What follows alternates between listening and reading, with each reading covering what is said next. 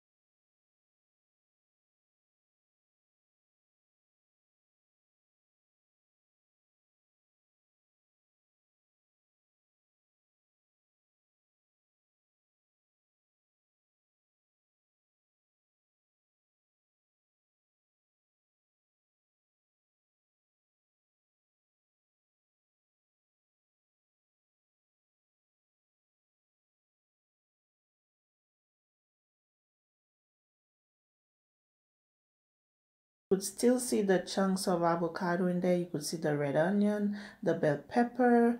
You know, you could see the thyme. There's the Pineapple is in there to balance the flavor, to give it a nice sweet taste. And we have the corn. Guys, I hope you enjoyed this recipe, and if you try it out, let me know how it went for you. Thank you for watching. Bye.